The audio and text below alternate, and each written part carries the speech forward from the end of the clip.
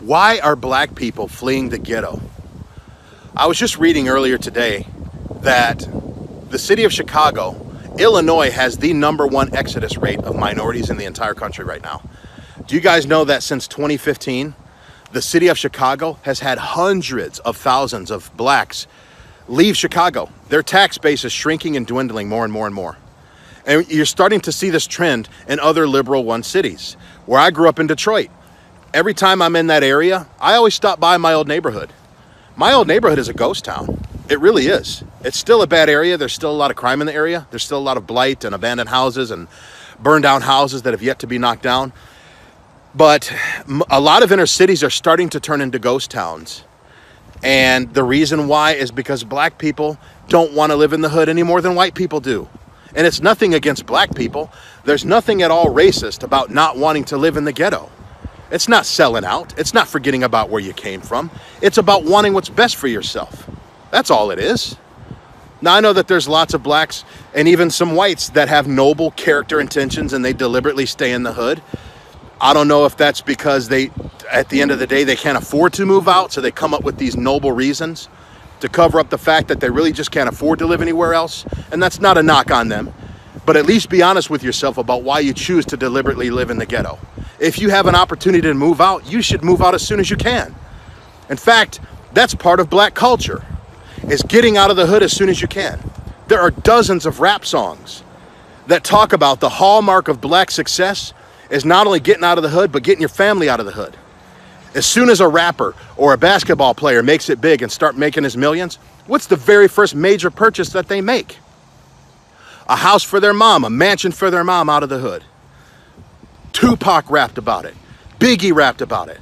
Jay-Z rapped about it. Kanye raps about it. T.I. rapped about it. Listen to what T.I. had to say about it. How could they be so ignorant? Look what hip-hop done done. It's allowed us to run a business, legitimated our monies, got us out of the ghettos and relocated our mommies. I made it all the way here, ain't no way you taking it from me. So excuse me, Oprah, honey, I'm sorry, really. Everybody wants to get out of the hood.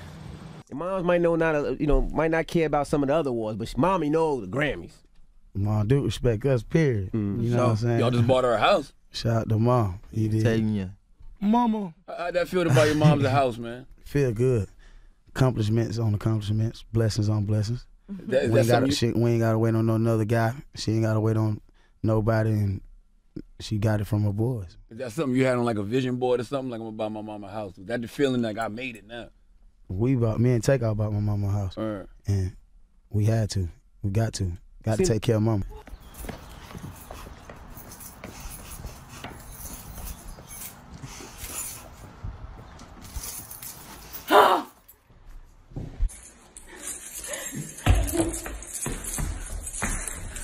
Look how fucking big this is. Oh my God, this is amazing.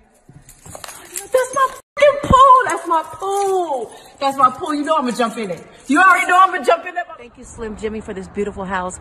Shout out to Ray Sherman. I love you. I love you, sons. All right. Oh shit!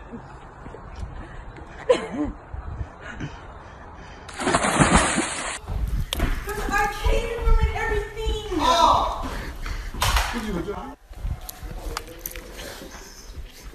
What up, Mark?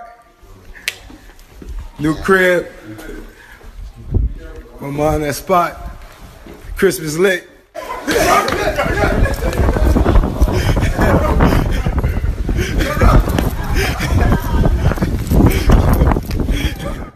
So all these black hip-hop cultural icons, basketball players, entrepreneurs, rappers, you name it, as soon as we can get out of the hood, we get out of the hood. The Obamas don't live in the hood. They live in a $15 million mansion. Even when the Obamas were based in Chicago, they didn't live in Chicago proper. They didn't live in this actual city of Chicago. They lived in the suburbs of it, in the good parts. Their pastor, Jeremiah Wright, had a nice house in the suburbs.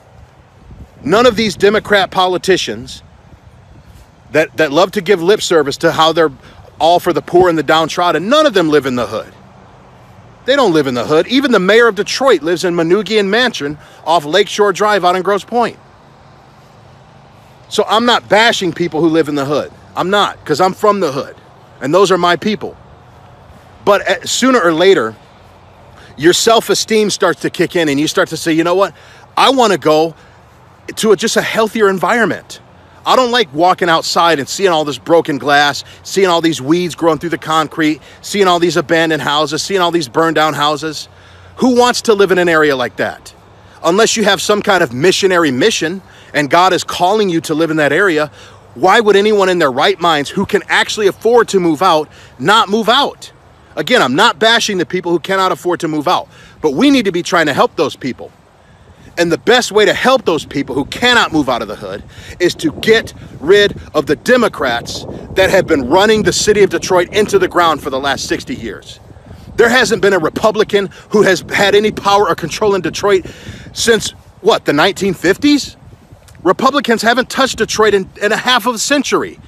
All the poverty and the blight and the crime rate and the destruction and everything that we see when we go to the hood, that's all from the Democrats, man. That all happened on their dimes.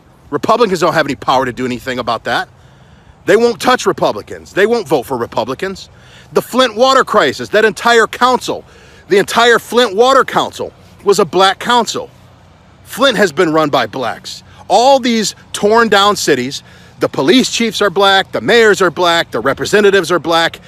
It's black. It's black on black mismanagement. And yet they blame whitey. They blame the crackers.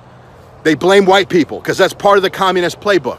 That's part of Alinskyism. Read Saul Alinsky with Rules for Radicals.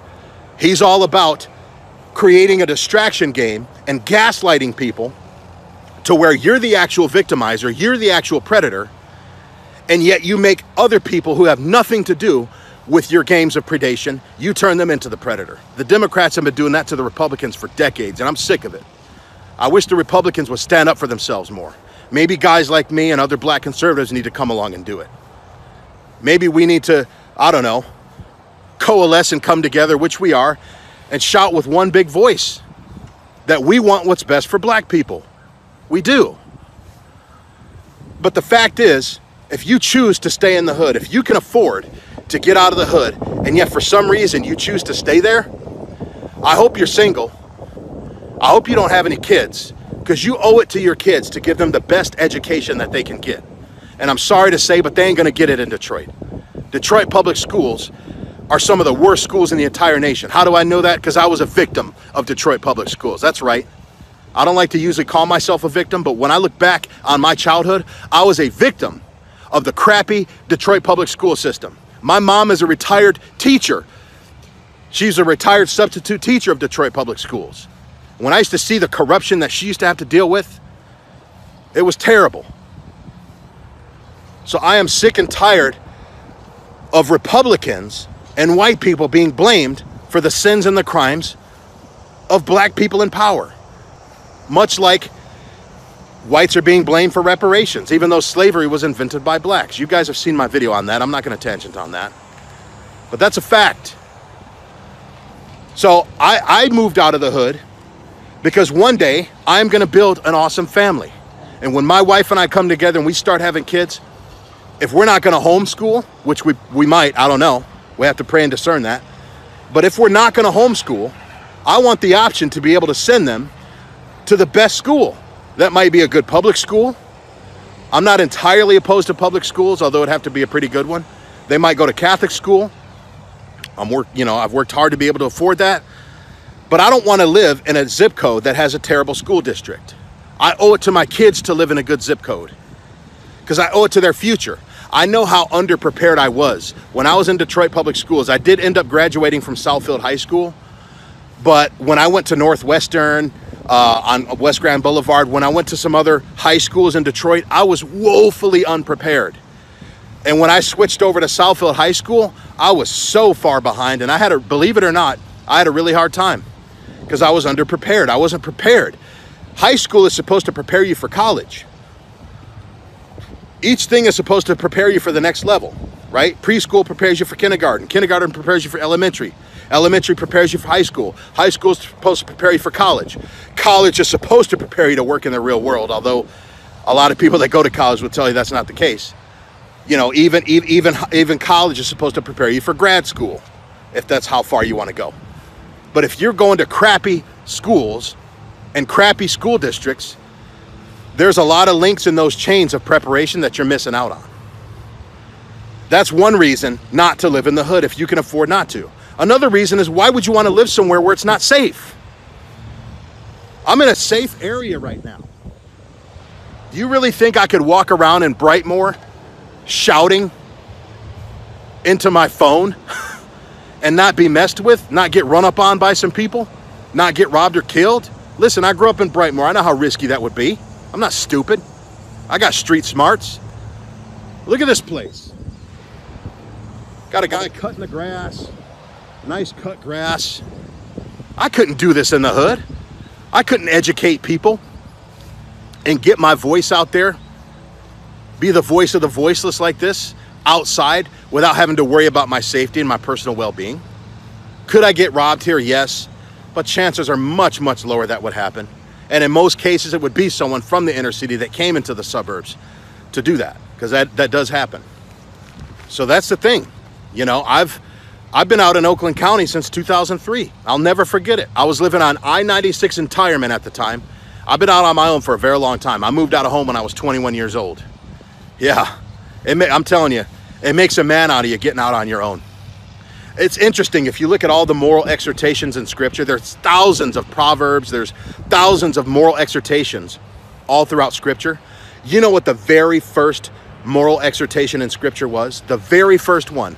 The very first ethical advice, the very first way that Scripture teaches us how to live, the inspired words of the Holy Spirit, was Genesis 2:24 through 25, that a man leaves his mother and father and cleaves to his wife.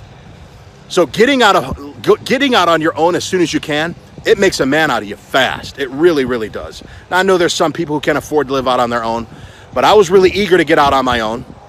So I left home when I was 21. And I moved to I moved to I-96 in Tireman. It was a really bad area. It still is. I lived on Beechwood, 96 in Tireman on Beechwood in a duplex. And I'll never forget, it was late 2003. I came home from First Friday morning mass. I'm a practicing Catholic. I had this devotion to the Sacred Heart. I was in the process of trying to make the 9 First Fridays.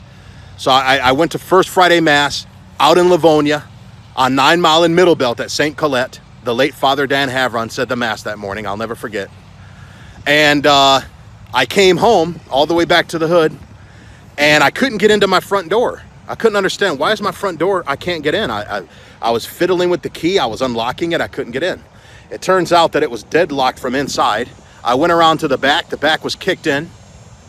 Okay, I was on the phone with my girlfriend at the time. I'm like, I think somebody broke into my house. She was freaking out on the phone. Like, go call the cops. Don't go in there by yourself. Somebody could still be in there. I didn't listen to her. I went in. And sure enough, I was broken into.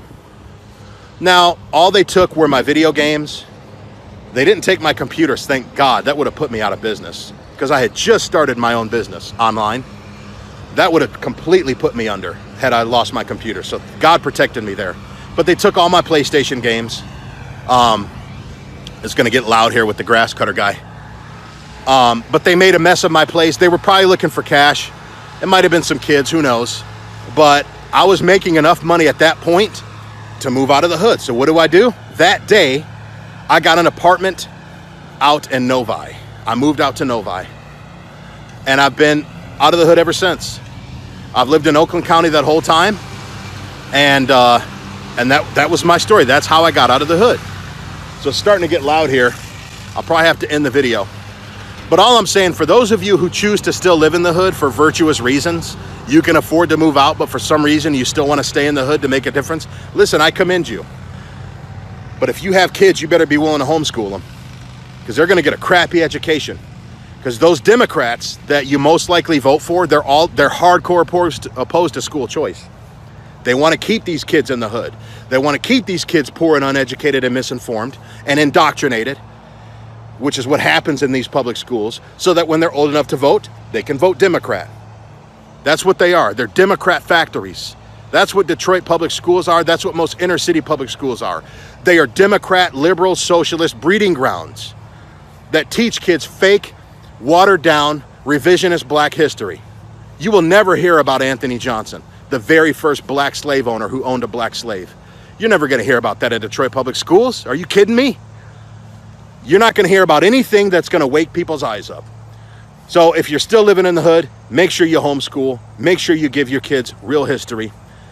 And I will see you guys on the next video. Take care.